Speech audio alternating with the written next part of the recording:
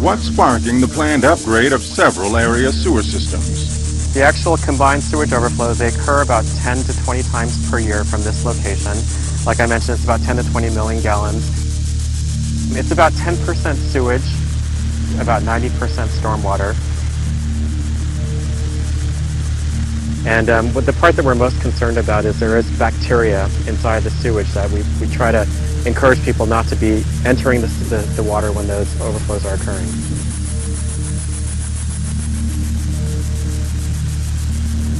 So Andrew, are we talking about our system is broken, that sewage is allowed to do this?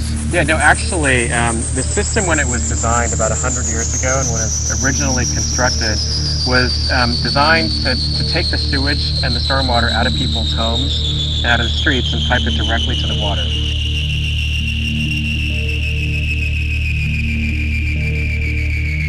The Brightwater wastewater treatment plant is located north of Seattle, near the suburb of Woodinville.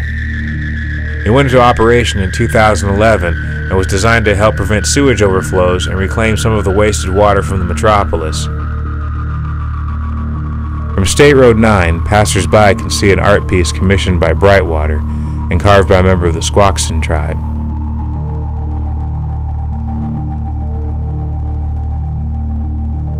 The carving is called Grandfather's Wisdom and is meant to obscure the absolutely colonial nature of the entire operation. The facility serves the northeastern edge of the Seattle metropolitan area. One of the goals of the Brightwater reclamation effort is to turn storm runoff and sewage into water that can be sold to industrial businesses and large farms. Once it is collected and channeled into the facility, the reclaimed water becomes a commodity that is immediately put on the market. It recirculates back into the pipe network rather than remain the undrinkable and toxic waste that it is. By transmuting this byproduct of urban life into irrigation for farms, Brightwater perpetuates the waste it claims to be combating. It creates the illusion that there are no consequences for living a metropolitan life.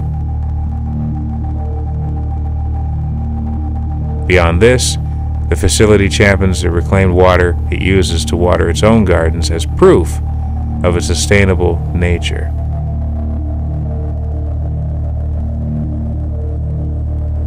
Referred to as MBR technology, these membrane filters will one day be immersed in wastewater.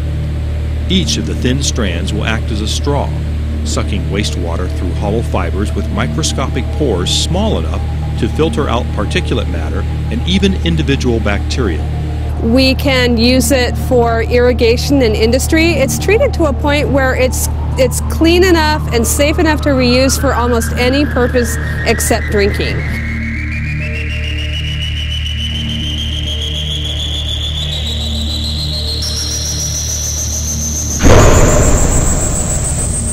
In 2006, construction began for a 13-mile tunnel that would travel from Woodinville to the waters of Shoreline.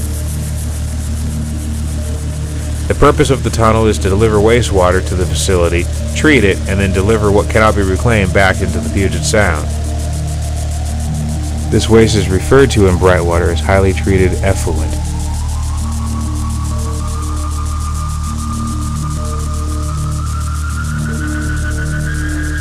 There are plans for 4 conveyance stations to be built along the tunnel route, 2 of which would bring wastewater and stormwater into the facility.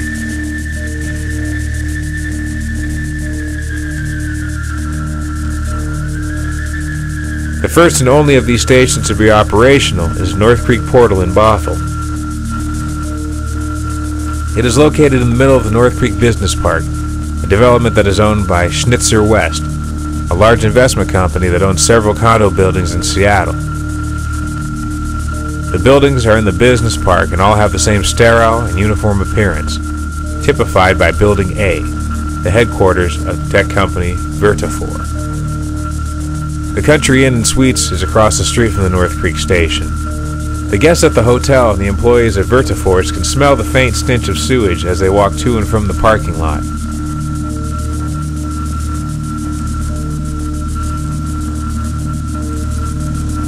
The station has the appearance of a contemporary condo building. Everything is transparent, minimal, and angular. Nothing is out of place.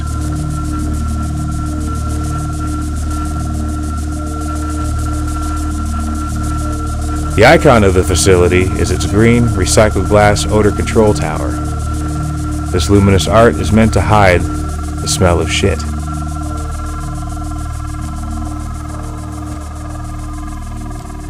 The rest of the pump stations are still under construction, waiting to be connected to the underground tunnel.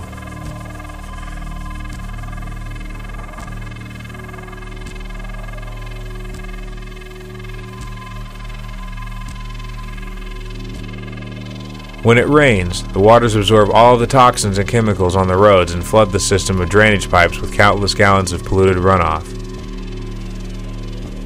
During prolonged storms, this water causes the sewage system to overflow and flood into Lake Washington and the Puget Sound. The city was built under the assumption that the earth would absorb all of the waste that the population created.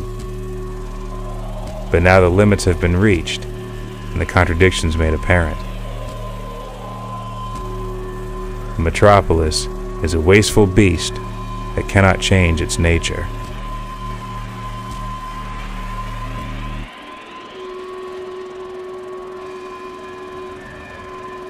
The highly treated wastewater from the Brightwater facility enters the Puget Sound at the Point Wells outfall and shoreline. Just as it always has, the waste of the city still goes into the water, although now it is purified through the strange alchemy of the engineers and scientists. The sewage system has not changed over the decades since it was designed. It has simply grown more efficient and more advanced.